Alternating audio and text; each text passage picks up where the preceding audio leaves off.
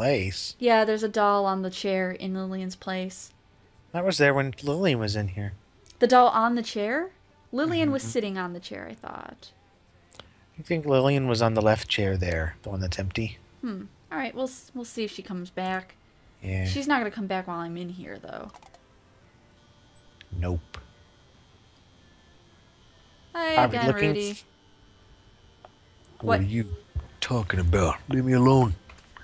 Petting a dog. Were we looking for Lillian? No. In particular, or are we just looking for anybody? No, I'm just looking. We're just investigating.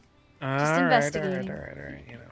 That's how you do in this game. You investigate a lot, see what's changed, talk to characters, and make connections. And that is how you play the Colonel's Bequest.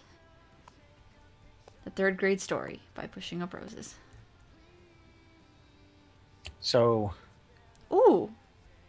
Maybe I could elevator one more time? So excited. Wow, that's really excited. Elevator one more time? Sure, I guess. Okay. Where are you gonna go? The attic. I want to see if anything we found since we found the footprint. I just want to see if anything has changed with the trunk. Again, the Colonel is not there. He's never there when we use the elevator. Mm-hmm. That's a little strange. Maybe he hears it coming and he's like, "Oh no!"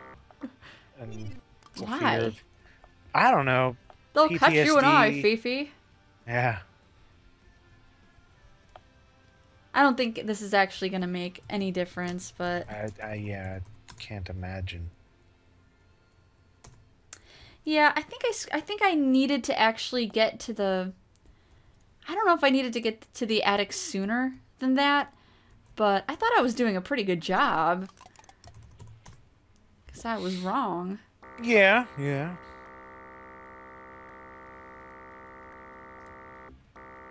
Well, let's continue to look around. Let's, ooh, I know. We'll do my favorite thing in the whole wide world to do in the game. Mm-hmm. And that is look in the wastebasket. Damn it, look in basket. Haha, I told you that, I told you this would come in here. I told you this would work. I know, you did. Many times. A small empty bottle has been thrown into the wastebasket.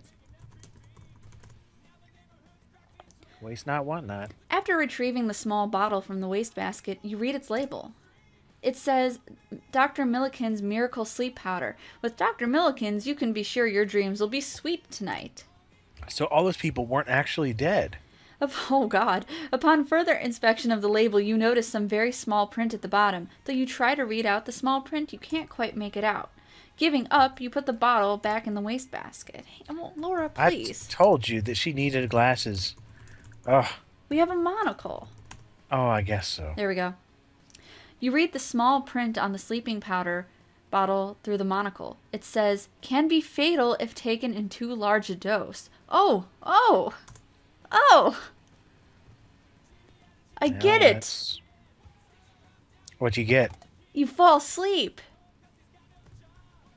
Yeah, like, forever. Well, somebody's you. Ooh. Here she is. There's Lillian. I found her. Hang on, I'm gonna ask Lillian about Rudy and see if I can get the secret. Lillian, tell me about Rudy. I need a perfect game here. Oh. Not now. I have something to do first. I gotta sit on this bed glamorously. I know we're sharing a room, Laura, but I would like to be alone for a little while. I need to do something privately. I realize it's getting late. I only need the room alone for a little while. I promise I'll hurry. Okay, all right, Lillian. Who's that kind of girl? Please get out of here. I've got to... I got, you know. You know? Oh, wow. Oh, she's having a meltdown. She's going on and on and on. Wow, yeah. She doesn't like anybody now. She's having a bit of a meltdown right now. But when you're a good friend, what do good friends do? Spy. Damn straight they do. Especially if the friend's about to do what Lillian's about to do, which is open the luggage. You are correct in that assumption. Kind of. Yeah. Lillian is writing in a book, which she apparently keeps locked in her suitcase. That's it? No, look again. That's it? Damn it. It's so private. Oh, what a private moment. Really? You needed to be alone to do that? Screw you, Lillian. Look at these holes. He's writing too! This is the writing hour. Approaching 1 a.m., you know? Yep, Act 7. Maybe he'll write out loud. Clarence is writing at his desk. They're just both writing! How unexciting. You know what? I'm gonna go... What? How did that... What's that? What's what? Look on the floor. Oh, We were in here. Yeah, while you were looking through there, Somebody just threw like, something. Here's the thing. You notice a dusty boot print on the floor. Alright, so we got a ghost leaving footprints, apparently.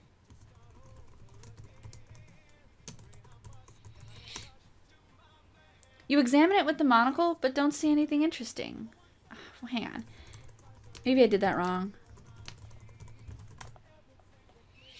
Okay. I believe you, game.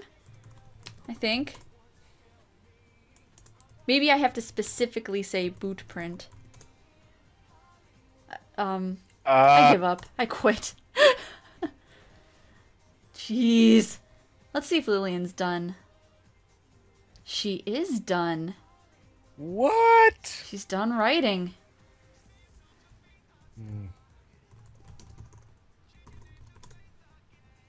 Gonna open that up. You notice a diary lying atop Lillian's clothes.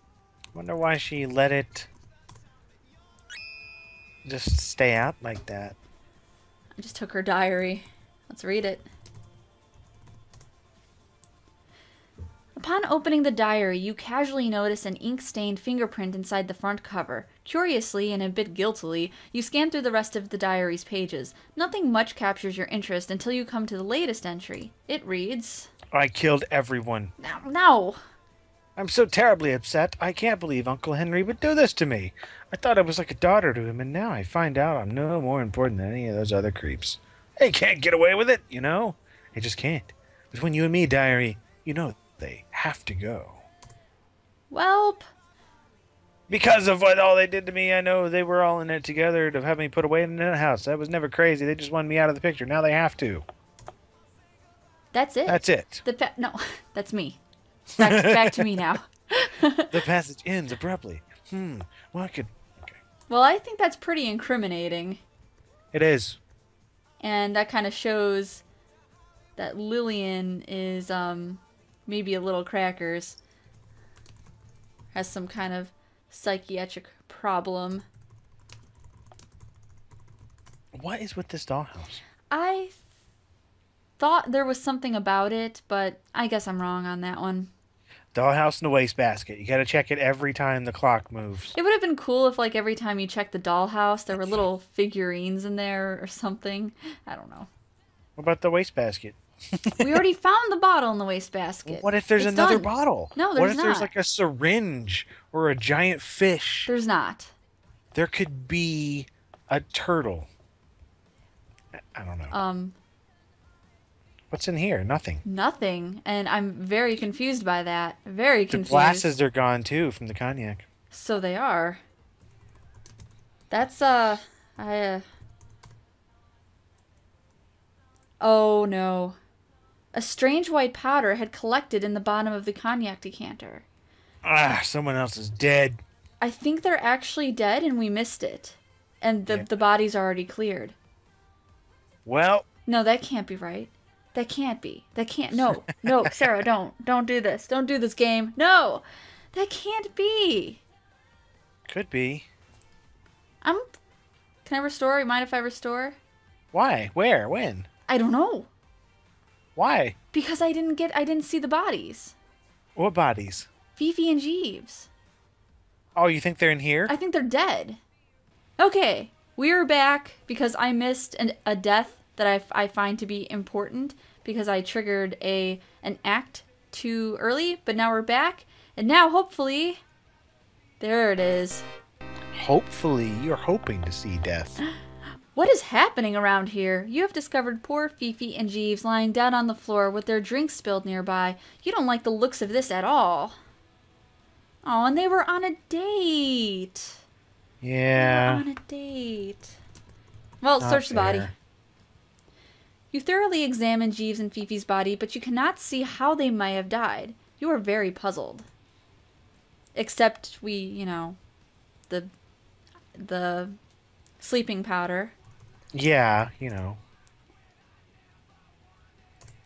they're not roses. A lovely bouquet of flowers lies on the table next to the cognac decanter. It's so sad.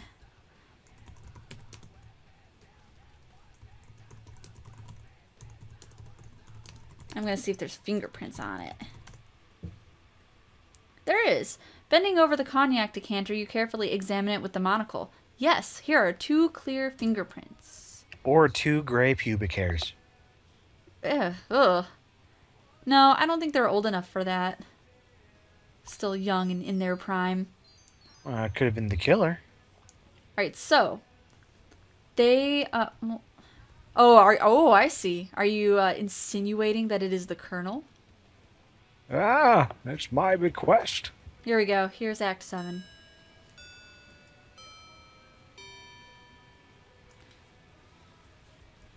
So I'm going to save my game right here.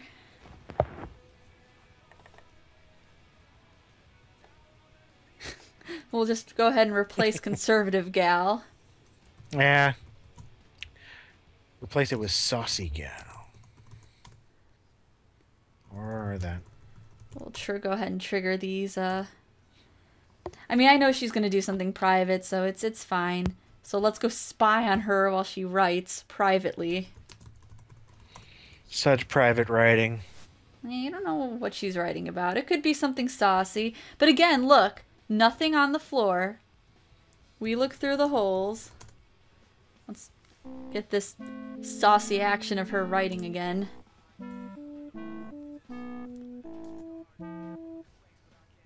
And then these. Nothing on the floor. Nothing there. We look through the holes. So while we were looking at Clarence writing at his desk, it looks really just like he's jabbing his pen into his paper over and over again. Blot, blot, While blot. we did that, there's a footprints. Really? I guess maybe somebody was coming in there and then noticed you were already in there. And they're like, oh crap, I'm out of here. Look print. A look print. Hang on, look. Floor. A dusty boot print. So oh, okay. So it's just out of dust. Can I take it? Can I take the boot print? Need that. Take the dust. You can't get a boot print. Oh, the game is so flabbergasted. Why do I keep spelling examine wrong every single time? X, man. Alright.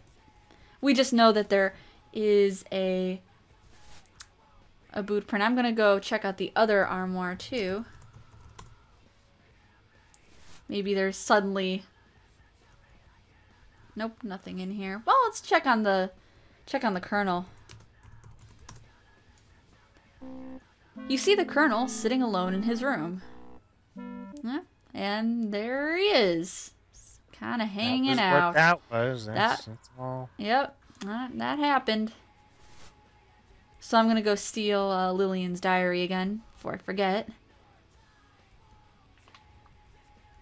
I won't go look in the dollhouse this time, I promise.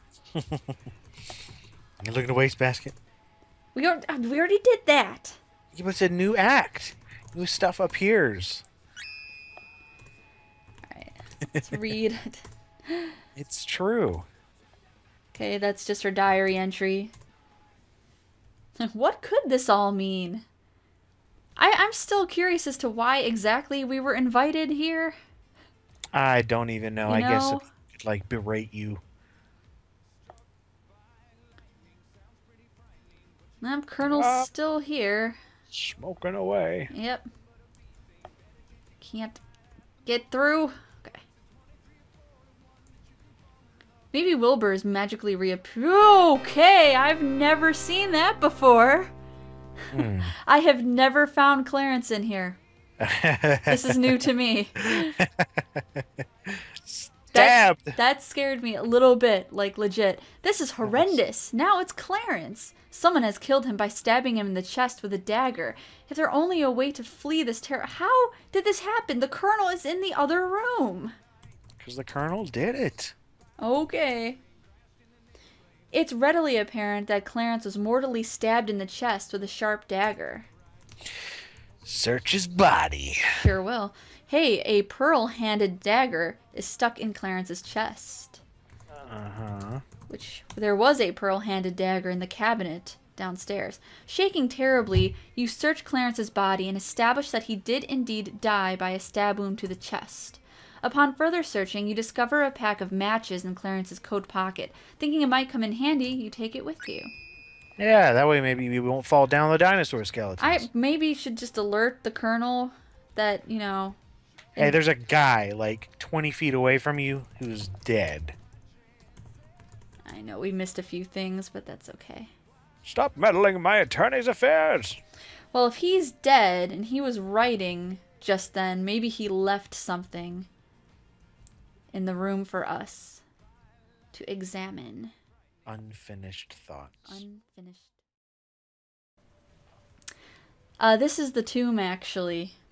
Nicolas Cage is in here somewhere. Whoa. No, wait, that's Keanu Reeves. Doesn't Nicolas Cage do that too? Does he, isn't he like... I'm sure he does. Similar bland acting. You have entered a cold, dark tomb. From moonlight shining in through a stained glass window, you can make out 4 vaults in the wall and a stone sarcophagus on the floor. Each vault has a nameplate above it. The tomb door is barred on this side, so we can't get out that way. But we can open these.